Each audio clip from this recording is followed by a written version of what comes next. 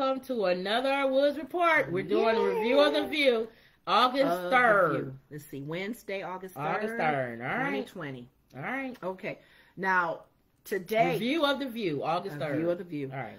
They're celebrating 25 years, you guys. So you know, those of you who watch The View, you know that they've gone through a number of hosts. Mm-hmm. There's been hosts who've been there for a while. Joy even was there for a while and left and came back. Mm-hmm. Whoopi has not been from the beginning. Right. None of them have, just Joy. Just Joy. So they're in the 25-year celebration. They're going back to that original cast and the first two, I guess, groups. Because Elizabeth, I don't think she replaced that blonde lady. Because the lady wasn't, what was it, the first blonde? The original was an Asian girl. Oh, that's right. So they're going to original. And then that other girl with the long blonde hair. Up into Whoopi and all of them where they Genevieve, are now. No, not Genevieve. Another one. I know you're talking about. Yeah, and Genevieve as well. So they're going through the years, you know, celebration. And today was Elizabeth Hasselbeck's turn to be on The View at the table with all the ladies. I like Elizabeth. And she's cool. She's cool. The only concern, Kim was asking why didn't they talk about Nancy Pelosi, and they didn't. But they used two topic points, commercial break, and came back to it. You know how Elizabeth is very conservative. Very conservative. Yeah. And she's a born-again believer. She's always put that out there, and she's always been upfront with her faith. So what they talked about? So they talked about abortion. They talked about pro-choice, pro-life. The main thing they talked about, well, first of all, they talked about a book. She's written a book, too, and you may want to look into that. A kid's book? Oh, okay. A kid's book. She's been busy writing a book for kids called Flashlight Night. Okay. It's Flashlight Night. So flashlight, they have their little flashlights and they open the book and it's like a... Oh, okay. She's teaching her kids. They have a chalkboard at home. And I think the book has a little chalkboard kind of a thing you can write in there as well. Okay. The kids to kind of speak their hearts and their prayers to God. Okay. Whether the prayers are answered or not. Okay. They revisit them. They write on their wall, I want God to do this. Or, Mommy, I want God to do this. Or, God, can you do this? And go back and they flashlight it and see all of the things they've been writing, you know, as they gradually get, you know, older. Some prayers don't get answered. Right away. Or you don't know they got answered. Or you don't know they got answered. They may not came the way you thought so they may have another update. But she said that was one way she wanted parents to see what's in their kids' hearts. Okay. It's because, you know, think about a kid's praying to God if they're a person of faith. I know that. That's a way of spying. Because, you know, some kids be killing little cats in the Right. That's what I'm saying. That's the way they know what's going on. Building a bomb in the basement. God, please don't let me push little Susie down the stairs. God, I don't like the school teachers. They need to all blow up. Mom, God, please help my teacher like me. She talks to me so bad. And because I like the same sex. I like boys too. Right. You know everything from the prayer book. But they're writing it down. Right. So I understand what she's going to, but it may open the can of worms though, because you're like, oh my God, my 5-year-old is pregnant. And then too, people of faith, whatever your faith is as well, you have to explain to them why that prayer didn't come up to pass. I mean, some parents have a hard time. Well, I'm just saying, if you're ready to answer that. Right. You know, maybe God has not ready to answer that yet, or son, don't worry about it, but let's just always see if the prayer's going to get answered. If it's something that's like cut and dry, I want a dog or something, and you don't get it or something. Yeah, okay. Honey, maybe God felt like you're too young to take care of the dog. Or I feel like you're too young. Be truthful with the kid. Hopefully that open up dialogue. But that's her book that she gave an update on. And then Whoopi mentioned that Whoopi was sharing with her, she's the first conservative that Whoopi had as far as a talk show host. So Whoopi had to learn. She said, you taught me as far as your conservative views on how to communicate with you, even if I feel different. Everybody don't think the same. Yeah. Everybody got to think the same. And one thing I did like when Elizabeth said, and I had to write it, she says, she made it clear that it's a beautiful thing if we can hold our opinions in one hand, our opinions and our feelings towards the issues, and in the other hand, hold the person that we're communicating with, or to show that we're unifying each other, even though I just think keep my opinions over here. Right. And do we really come together? Do we really want everybody to think the same? I like that. Because what if you wrong? You should always want somebody to think different than you, even if you agree with them or not. Sarah hit on that as well. That's why I love Sarah. I love how Sarah thinks. Too. I love how she thinks. But topic number 1, and they carried this over for 2 segments. Okay. We all know that Elizabeth had her struggles with having a baby. Right, I think she had the in vitro or whatever you call it. So they talked about abortion right from the go. And you know how strongly she feels about it. Gave an example of a friend of hers that was a result of rape. Right. She was really stressing organizations that she's even a part of to help women when they do get in that situation. They're here to help. They're all here the way from the womb to the tomb. That's what she's saying. From the womb That's to the tomb. what she's saying. And we know Sarah had made a comment later on saying, we do know, thank you for sharing that, but there are some cracks. Because there are some organizations that are not out there that are helping. Right. Or there are nowhere that these ladies can go to. Exactly. That organization that you may be talking about may not even be in their community. Right. So she's sharing that on her website. But they talked about, let's see. And then you consistent. Then I can't say nothing. If you consistent, I like people when they consistent. I don't have to think like you or be like you or whatever, whether you pro-life or pro-choice, but just be consistent. That's all. I know. If you're a person that's pro-life, care about the baby after it's born. Right. You pushing her to have it, so care about it. And I want to hear.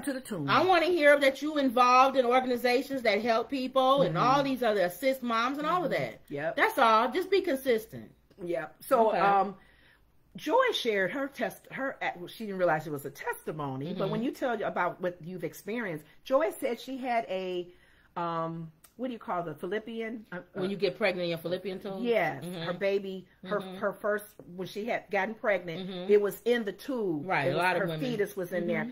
And it was a situation where she was pretty much almost died. Yeah. And the doctors, she got to the hospital, and she was grateful that she had the insurance or whatever to cover her. But they pretty much said, you can't carry this baby. You'll die. So those situations, and Joy shared that. She said, that's all I have to say about my situation and how I feel about it. This other lady was on there and said, here's the thing. This other lady said she had the fallopian thing, and she said it was a lady who was pro-life. And she said that she went and the church was telling her not to get it. And so she decided she was going to get one anyway, abortion. And she said she went and she got the abortion, and then they found out it didn't take. And the baby still lived. Yeah. And so she went back to the doctor, and he said, oh, it's in there in that, whatever, that tube. He said, but it's surrounded by, whatever it is surrounded by it, it can allow it's going to let it, but you still might die.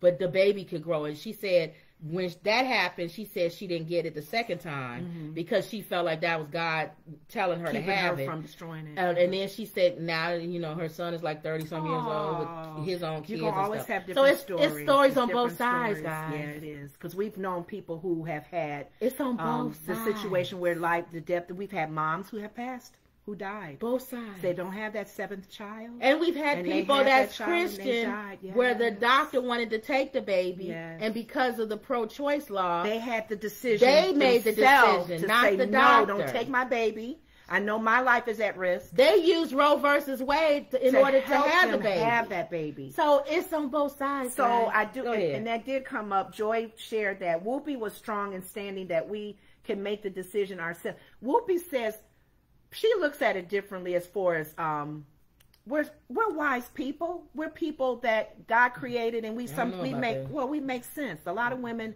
they have common sense and they'll figure it out. But let us do that. Let us make the decision. And she said, just for the clarity, everybody at this table is not pro-abortion. Right. Every woman at this, we don't go and say, I'm going to kill it. That's the first thing I want to do is just get rid of it. We're for the baby and the life of the baby. We're about the decision for ourselves. But I disagree. Most people have common sense. They don't. Well, she was saying, but it's still that has nothing to do with choice. You could be an idiot and still that's your choice. Well, she was just saying smart. She feels like women are smart enough. No, they're not. Doctor created with common sense to hopefully make the right decision, to not abort. No. Hopefully go for those programs. I don't have faith in mankind. Well, here's the problem. Sorry. I think one of the things that I would always love to ask somebody like Elizabeth, who for whatever reason don't feel that the abortion is whether you're raped, whether you're the mother's health, or whether you're incest. So she said, and in those cases, there's always a purpose to that baby. There's a purpose for that baby to live. You pretty much kind of touched it when you said people are stupid, people are crazy. That's the problem. She's an example of people who put their religion on someone who thinks like you're saying, right, where they're not thinking right, exactly. And they want to go kill it for contraceptive reasons or whatever. Right. Sonny made a good point. She said, I feel like you do, Elizabeth. I am truly not for abortion, and for my faith and everything. I definitely believe upon conception, that's a life, and that life should be spared. You should keep it. And she said, but one thing that I don't agree with is that when you put your religion and your faith on making that decision for the entire country, there's people who don't have your faith. They don't believe in the God you believe in. Right. They don't even believe in God.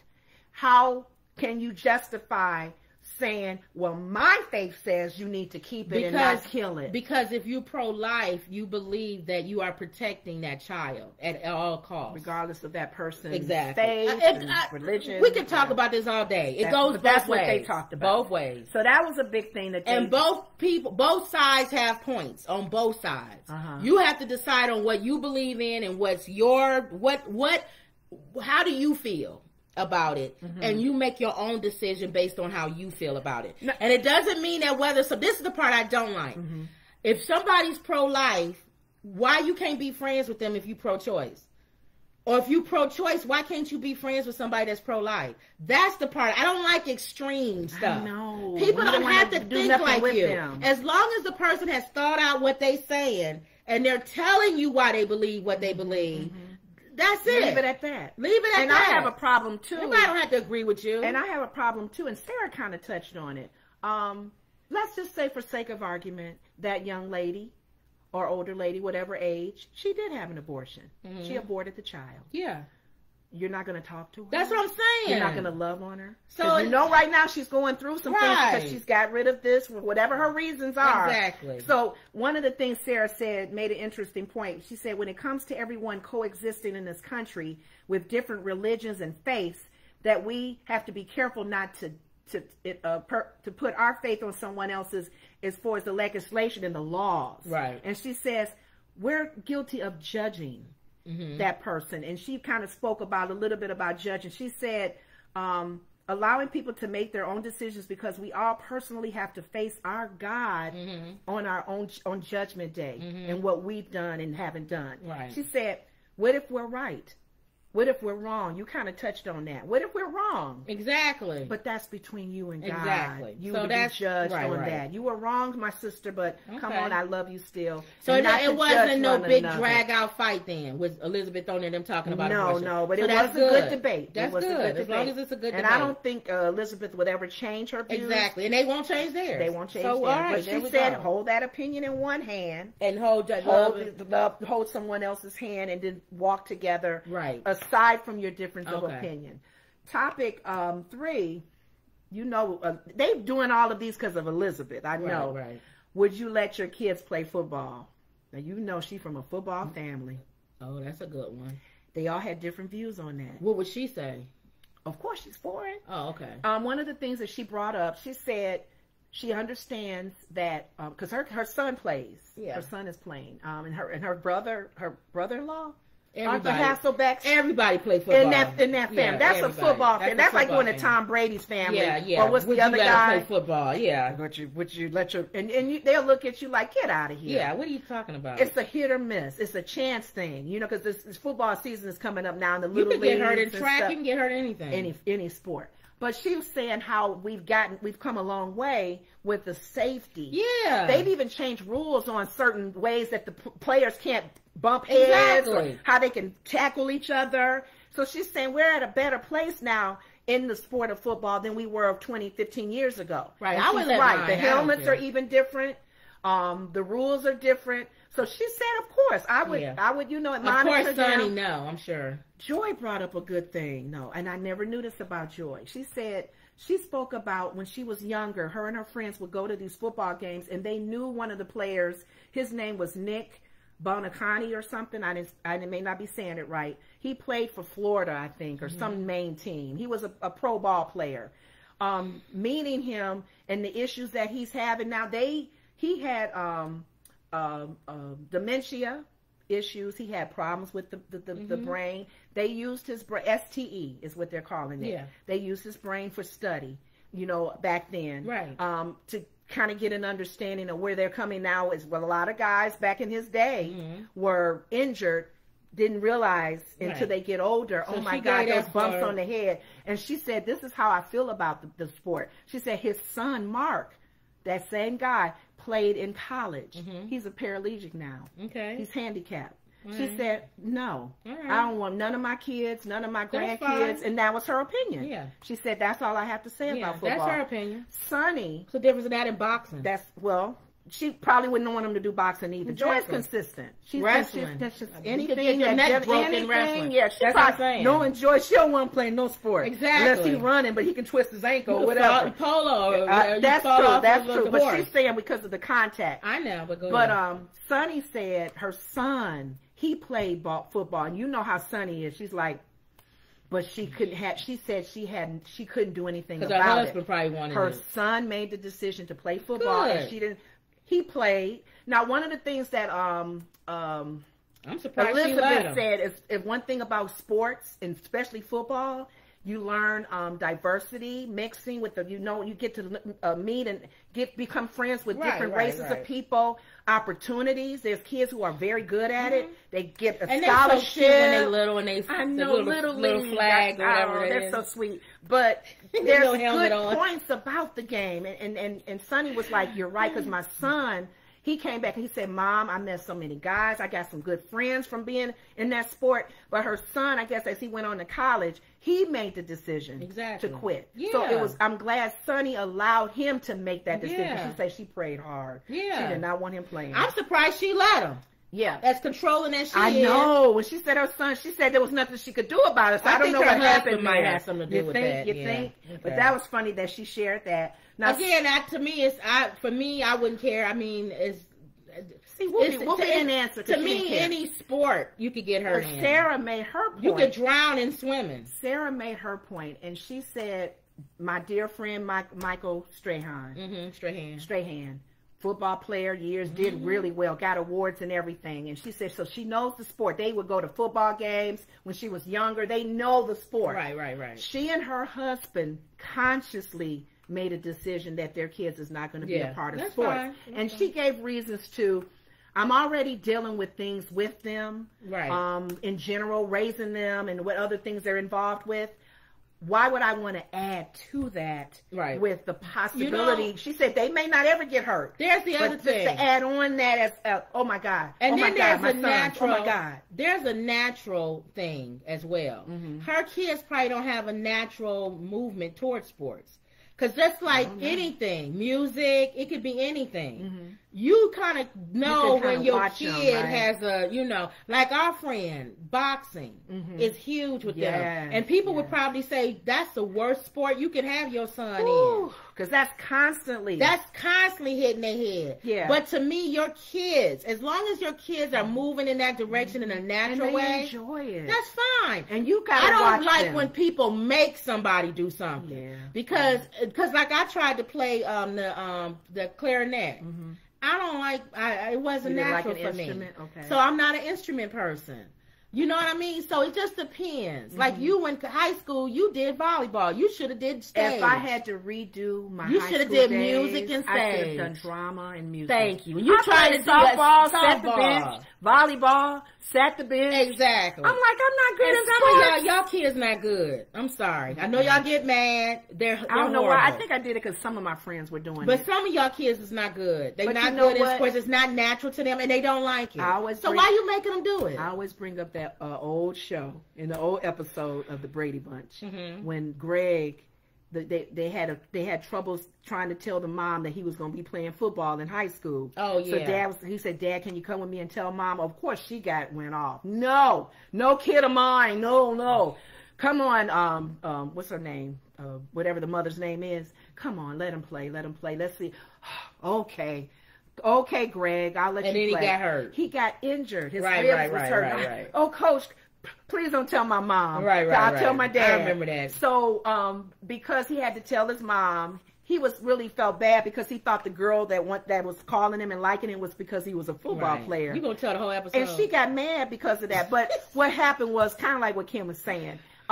Football wasn't like number one to him. Right, it's not number one. He started actually taking photos. He's Johnny Bravo. The suit fits, man. You fit the suit. Clouds never rise before, raindrops never rule. I've never saying that, Johnny Bravo. Till I met but he felt you. like I'm doing good taking photos of He's Johnny Bravo. So, he's not a football player. He wasn't a player that really needed it. I just said that to say pretty much what Kim is saying, it wasn't his love. Okay. And that's what his mom was happy about. What else they talking about? I think they ended with, they had another topic. Jill Biden was interviewed in the Real Simple magazine. There's a Real Simple magazine that's out there, and I guess they have different ways of like her simplicity or whatever. Well, she was saying she found an easy way, and this is her thought, to manage her family. When family members come, visit the house, friends, they always ask me, is there anything I can help? How can I help? What can I do to help? Okay. She has Post-it notes saying how ways they can help. Like fill the ashtray. Oh, that's a good idea. Change the paper. You know that's from Seinfeld, right? He did Post-it notes. On Seinfeld, you know my favorite show is Seinfeld. That was an episode. So she got that from Seinfeld probably. You think? But on Seinfeld, they went to a party, a friend of theirs. And every time he gives people jobs, and they hate him. Because they say, I hate going to his parties because every time he has notes or whatever for people to do things. As soon as you walk in, he said, and they walked in, Seinfeld, Elaine, and George, or Kramer, whoever. He said, Elaine, you're on coat duty. And then Seinfeld said, he was like, well, what, they start getting jealous. Like, okay, well, what am I, and he said, okay, you, Seinfeld, you watch the fish tank. Make sure nobody throw anything in it. And Seinfeld took that job serious. He stood and people would bang on the glass. Don't do that. He watched the fish tank because that was his job. People put a cup on it. Don't do that. Don't do that. Well, that's what Sonny said. So we give everybody a job. She said she liked telling them, not posting notes. No, not posting notes, but that's what he did. He told them when they came in. Hey, Bill. Yeah. Make sure you take all the coats in the room. That was on Seinfeld. Hey, John. That was John, make sure the cars are parked correctly. And so this guy's coat got stolen, and Elaine got blamed for it because she was on coat duty. But he gave, every time you come in his house, he gave each person a job. I like that. So I think George nobody could put a cup on the because you know it leaves a ring. Yes. So they need a coaster. You walk around, make sure nobody. So they were okay with these little duties. They knew every time you go to this man's party, he gives you duties. I love it. So when you said that made me think of that. She does it on Post-it notes. Yeah, and when Whoopi was asking him, it's give just a good way to job. manage how you can get people involved. Of course, some of the ladies were like, no, I don't do Post-it notes. Yeah. I just let them know, like this guy does. Like you're saying, I let them know, this is how you can help. Watch the kids. Yeah. This is how you can help fill the ashtrays. Or right. She's like vocally telling them. You don't ask. He tells you when you come to the party what your job is. Yeah, and that's what Jill does. She just uses a Post-it note to do it. Okay. So, but I like her. I like her, and I like the fact that, see, we had Michelle Obama, who, in my opinion, was a good first lady. Then we had good first ladies before that too. Right, I'm talking about the recent. Okay. Then we had model Donna. Oh, Donald. Donna. The Donald. Oh, the other wife said the Donald, right? The one that passed away. Yeah, no, this is Donald. And the one who stole Michelle Obama's message speech. Oh, yeah. And gave it. Yeah. And made the black Christmas trees and all kind of. She turned a lot of things. And you know she didn't want to be there. Yeah, she did. You don't see her nowhere now, I don't think she wants to come back. Do you see her anywhere? They may separate if he tries to be getting that White House. Well, he paid her. They renegotiated their whatever that thing is they have. Their form that they fill out. What's the couples get? You know, I can't think of it right now, but y'all know what I'm talking about. Prenup. Prenup. Okay. They renegotiated their prenup. Remember when he first got in office, she didn't come. She was in New York for a long time. Yes, before her and her son And people came. was complaining because security had to be at Trump Tower and at the White House. That's a lot of money. But she didn't come because they was renegotiating their prenup. So once he's paying her? No, it was in the news. Once they renegotiated it. She came to the White House. She had to come and she had to play the role of First Lady. You think she'll do it but again, though? She don't want to do that. He went to, how much money would he have to pay her to do it? I don't know. He ain't even got that much money.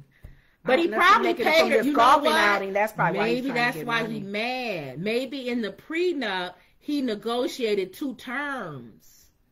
So that's why he mad about losing. You think? They said this recent thing. Oh, I didn't this think is about this that. is Donald Trump, the wife that passed away, the previous wife.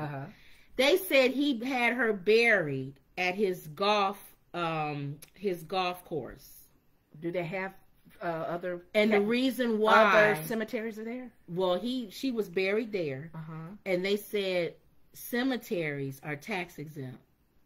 So once he buried her there, he made that burial place ground tax exempt. A lawyer must have told him that one. Double check that, y'all. Accountant. That man, even in death, he got her. Even in death, he had to control her. But that's what people are doing now with the whole But the kids allow it. But that's what people are doing now with the whole abortion, the thing with the having a baby and conceiving. And your embryos. Oh, you could get life insurance. Tax write-off. I agree. As a dependent. I agree. If you're going to have a state, I'm in a state where abortion is illegal and I get pregnant, I want a tax exempt. Write-off. I want insurance. I want everything that a human being gets. They said on the news, I think embryos for the baby inside the $3,000 per something. And the father pays child support. Oh my God. I know they hate that. That's going to kill every man. Yep. Oh my goodness. Got to pay child support. For that embryo. Now, once the baby's born, and you don't think it's yours, you take her to court. Get a test. And if you prove that you're not the father, then she got to pay you whatever you paid towards that baby. Unless it's a situation like Sherry Shepherd. She has to pay him because he wanted to keep the eggs. She didn't want them. Gotta pay. But you married him with that plan, with that purpose to do it. So yeah, you. So I think if you in a state, I agree. If you in a state that's anti-abortion, I would drive in the lane like that lady did with the 2 people lane. If you're pregnant, she said we're 2 people. We're 2 people. I would insurance starts at that time, which means if I have a miscarriage, the insurance company has to pay me. Wow. Things are going to change with these laws, so let's just be ready for that. I put an insurance policy on the baby inside. Oh my God. If I have a miscarriage, the insurance company got to pay me. Can people start using, you know how we would put the phone number, a new social security number in their names? The unborn child gets a social security number. He gets a social security number. They're already doing it with their kids. And he gets a phone bill in his name. And they're not even born yet. Now, they got Kim Burrell for cracking on people for that, so that's just wrong. But, okay, we don't know. People may be very creative with this. In other words, the bottom line is, if you're in a state that is anti-abortion and they look at the unborn fetus as a child, it should get every right that a human being has on this earth. Because you already get in trouble if you harm. You already go to jail if you try to kill or, that's life. That's that fetus. That's life. That's that heart beating. So they ended it with, they usually end with a guest. Okay. And this guy, they were saying, loving his name, Diego Luna. Does that name ring a bell to you? Diego Luna. Luna. Okay. Star Wars. Oh. He's a Star Wars character. They're reprising his role. Okay. I think it was in Rogue One. Star Wars Rogue One. There was an episode of Rogue One. You watched Rogue One. And they were saying that Sonny was happy that he keeps his accent even in his Spanish accent. He's Mexican. And he's keeping his accent. He's not trying to downplay his accent as a Spanish person. and then they talked. I've seen him before. Yeah, and they talked about he has a little action figure of himself. Oh, Star Trek. And they were like, I've seen him before. How do you feel about that? And he was like, I don't really. In Star Trek, I don't know. And Whoopi was excited. She said, I would be excited if I had one, like. She got one. That's what I'm saying. She was saying, I will be excited, but I'm excited because it happened to me. I was say she has one. Yeah, that's true. She does. And they showed it to her. And she was like, wow, really? She has one. But they just kind of talked with him about the show coming. They're going to be doing 3 new episodes. Yeah. Keep going. Diego Luna. That's a different name. It's a Diego. Whoopi said she loves that name. She said, I would call myself Diego Luna II. I guess closer you could see. Yeah. Star Wars character reprising his role from Rogue One. He made the decision to keep the Spanish, and then of course we're gonna get it where we can start putting stuff up. Yeah, you can see the behind us as we're talking. Yeah. We're gonna get more professional, y'all. We're gonna get more professional. Yeah, we're working on that. Go ahead. And then Disney Plus we got a lot of stuff going on right now. Delivering 3 episodes, so it's a Star Wars adventure that's coming out. So everybody's gonna be on the lookout for that. Okay. But yeah, it's good when he was saying as a Mexican to have that role and to reprise it and to bring it back. Okay. That he felt like, his representation for the culture and so forth, and love the diversity that Star Wars has always shown. Okay. Star Wars has always been, Star Trek diverse and Star Wars have always been a diverse. Because they got to be like ahead of the time. And Disney, it shows our real Disney world. With the whole thing. Oh yeah, that character. That's why they need to sit down and talk to these characters that are shunning little kids of color. Disney and Sesame Street. Rosita and whoever else. Rapunzel and all of We didn't get that problem with Barney, did we? Oh, hello, girls and boys. Right. I don't care what color you are. Well, he's purple. So I'm purple. Well, this just in. Okay. Biden signs executive order to protect travel for abortion. Ooh. See, we were just talking about that. Abortion. Just talking about that. Letting women go to another state to have their abortion if they so fit. But it's all these breaking news. Illinois GOP Congresswoman, or Indiana GOP Congresswoman Jackie Walorski killed in a car crash. Oh my God! Today. All this is flashing across as we're on here. Chicago area. Okay. As we're on here. One thing though I wanted to say with the whole abortion thing, since we're ended on that, I always wanted to challenge people who are for pro-choice, pro-life, and want, regardless of the reasons, if a person was raped or whatever, we know there's reasons. Some people are for it unless these reasons happen, then they'll go, okay, we'll reconsider because she was raped, 10 years old, right. We'll reconsider whatever. My thing is with our faith. If our faith, those of us who are even Christians, we serve a great God. We serve a mighty God, even to the point where why are we so nervous and concerned to change a law to put on a lady to protect that baby? Do we not serve a God that can protect that baby? No, because people... And the decision that the mom hopefully won't make? Right, now. They still we pray for people to make right decisions. I'm telling you, the pro-life... Your trust in God is not... No, the pro-life people are still saying, again, at any cost, is to protect the life of the child. That's it. But can they trust God to do that? No, because they don't... in that case, then people would not... You'd be ridiculous, because people would never die, or people would always be alive. And that's saying trust God, you don't get whacked over the head. I don't know. So for me, for some reason, you have a faith. If your faith is so strong in them, you would be praying that a woman, that you come in contact with, that she don't make that decision. To me, I don't care. Everybody had their own belief. And what they that was just something I thought about. Okay. All right. So was that it? Good discussion. Yeah. All right. Okay. So that was another Woods Report. See you later.